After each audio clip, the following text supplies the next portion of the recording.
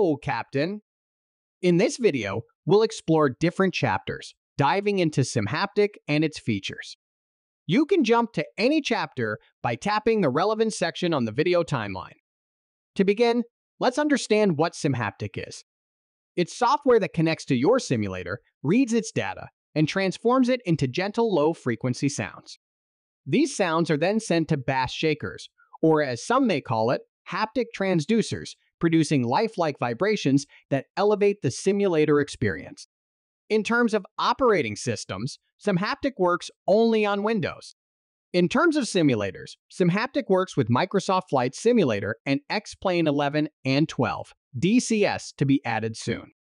In terms of bass shakers/gaming pads, SimHaptic works with all the different types. However, in order to maximize the capabilities and experience of SimHaptic, we recommend using a standard haptic transducer and not a gaming pad. To use SimHaptic, you will need at least one bass shaker, a dedicated sound card or USB audio adapter which will be used for your bass shaker. Please note, connecting SimHaptic to PC via Y-splitters simply won't work as expected. As you can see in the presented diagram below, you will need to connect your bass shaker to a dedicated sound card or a USB audio adapter. If you are having difficulties with this subject, we are always available to assist via our live chat on www.rkapps.shop. In order to download the latest version of SimHaptic, either download it directly from the store from which you bought it or from www.rkapps.shop by going to the Update section, clicking on SimHaptic, and then clicking on the download button of the latest version. To install SimHaptic, double-click the simhaptic.exe downloaded file and allow admin permissions as needed. Press Next. Agree or not to the end-user agreement. Enter the path where SimHaptic will be installed. We highly recommend to install it not on the same drive as where your Windows operating system is installed in order to avoid issues with the auto start feature, and press Next. If you are using X-Plane, then you'll need to install the SimHaptic X-Plane plugin. We are working on having this process done automatically. Until then, please follow the steps below. Go to the SimHaptic folder. You'll find there a folder named Plugins, double-click it. You'll then find a folder named SimHaptic X-Plane Plugin. Copy the SimHaptic X-Plane Plugin folder. Navigate to your X-Plane installation directory and open the Resources folder. Inside the Resources folder, find the Plugins folder. Paste the copied SimHaptic X-Plane Plugin folder into the Plugins folder. Confirm a successful installation by checking for the presence of an item called SimHaptic. Upon each new release, you'll receive an email containing release notes and a download button. Updating is as easy as redoing the installation steps. We're actively developing an online updater to simplify this process. At rkApps, we're very confident in the quality of our products.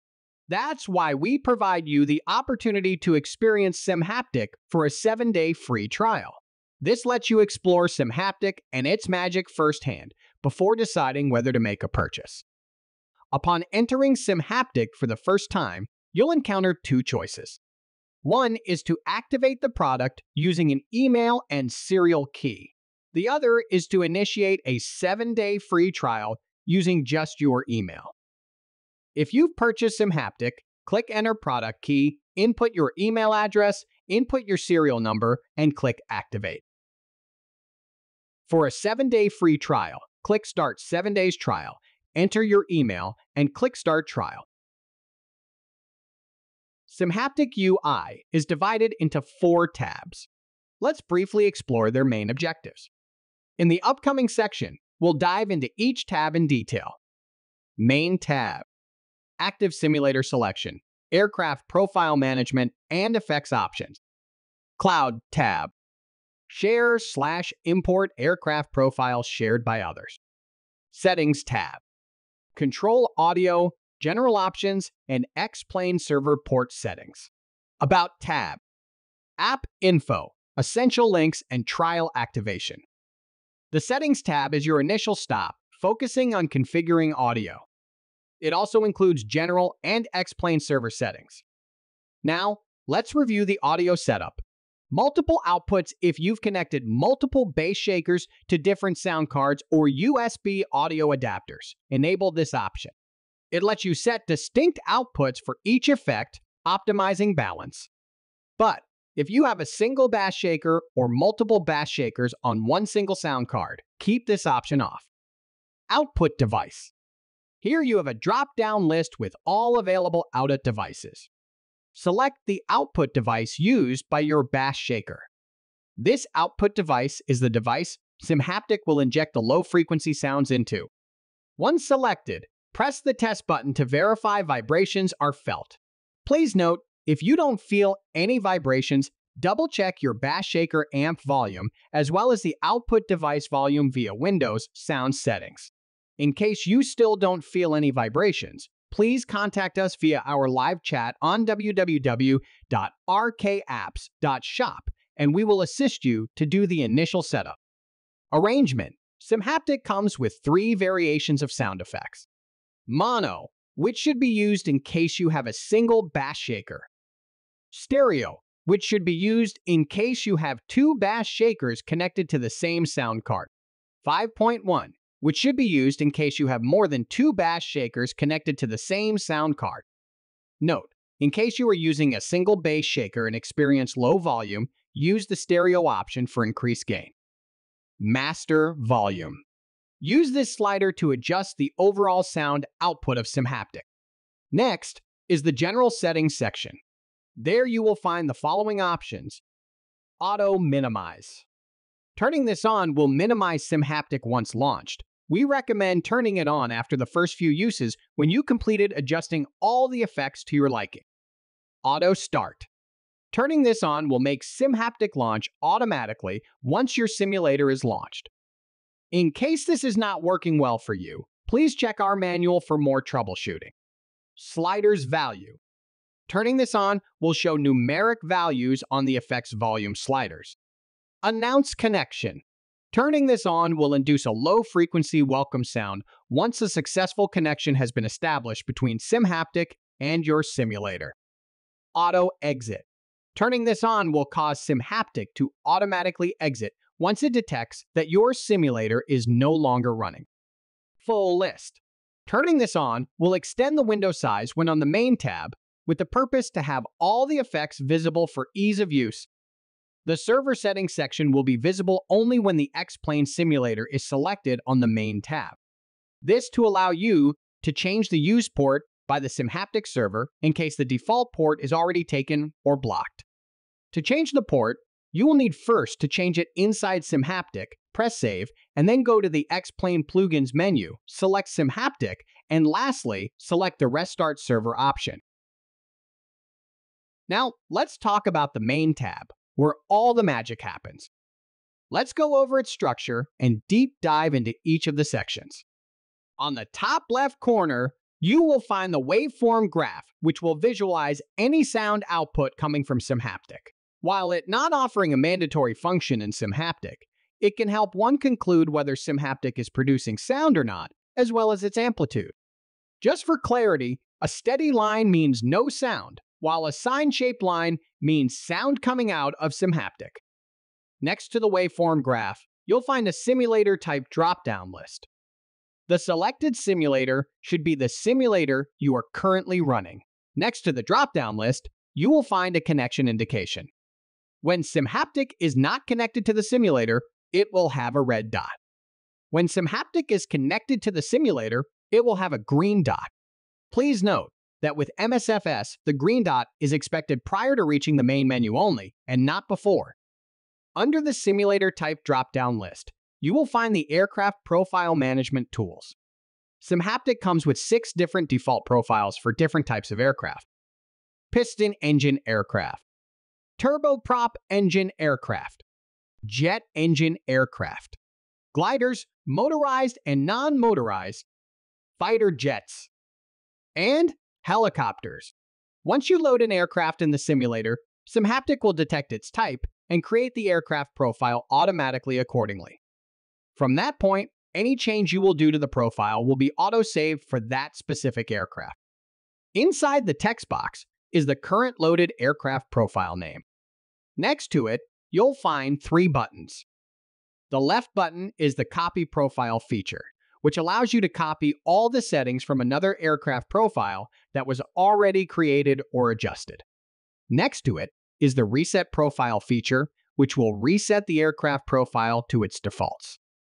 Lastly, next to it, you'll find the Profile's Cloud feature, which will take you to the Cloud tab. We will discuss the Profile's Cloud feature in the next phase of this video. Under the top section, you'll find the list of available effects in SimHaptic. Currently, as of August 2023, SimHaptic has 30 effects, and we are continuously introducing new ones and improving existing ones. To better understand the available options per effect, let's focus on the afterburner effect for now.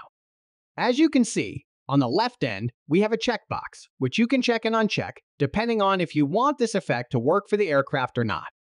Also, while hovering with your mouse cursor above the checkbox, you'll be able to see a tooltip with a short explanation of the effect.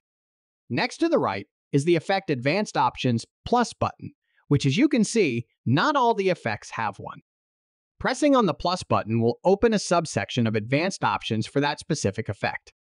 In the afterburner effect, the advanced options are fade in and fade out times, which allows you to control how much time it will take for the afterburner effect to kick in once activated, and how much time it will take it to fade out once deactivated. Each effect has different advanced settings designed specifically for it to allow you full customization to your needs and liking. Next to the right, you'll find the volume slider, which you can adjust to your liking while testing/using the effect. The grab of the slider will color in green anytime the effect is playing. This is to help you easily conclude which effects are currently producing vibrations and which are not. Next to the right, you'll find a drop-down list of the available effect sound types, which allows you to choose the proper effect sound specifically for the aircraft you fly, and by that, reach a more realistic haptic experience per aircraft. Lastly, on the right end, you'll find a test button, which allows you to test each effect separately and adjust it to your liking. Keep in mind that in order to test the effects, a simulator should be running and connected to SimHaptic. If you have chosen to use the Multiple Outputs feature from the Settings tab, instead of a volume slider per each effect, a button labeled Audio Setup will appear, which once you click on it, a subsection of Audio Setup will be open for that specific effect. This allows you to select the output devices you wish that this effect will produce sounds to, as well as the ability to control each output device volume separately. That's all about the main tab. Clicking the Cloud tab leads us to the Profiles Cloud. Here, you can share your own aircraft profiles and import others to share your adjusted profile. Click Share Profile at the top left. Fill in your name and a quick description of your Bash Shaker setup. This helps other users decide if it matches their setup or not for easy adoption. Then, click Share, and our profile will become accessible to all SimHaptic users right away. To edit your shared profile, simply reshare the profile. To import a shared profile, click Import. When the button reads Activated, import is complete. You can rate others' profiles, search by author name, and sort options. Remember, to use the Profiles Cloud, a running simulator should be connected to SimHaptic, as well as aircraft needs to be loaded. Now, on to the About tab, where you'll discover useful details. It shows the current SimHaptic version, your license type, trial or activated, a button to access the manual, the rkApps website, the SimHaptic forum, the rkApps Facebook page, our product pages, and finally, a button for rkApps website with live chat support. The bottom section of the About tab will be empty if you are already activated. However, if you are on trial, it will include 2 buttons. Buy Now, which will take you to the SimHaptic store page easily.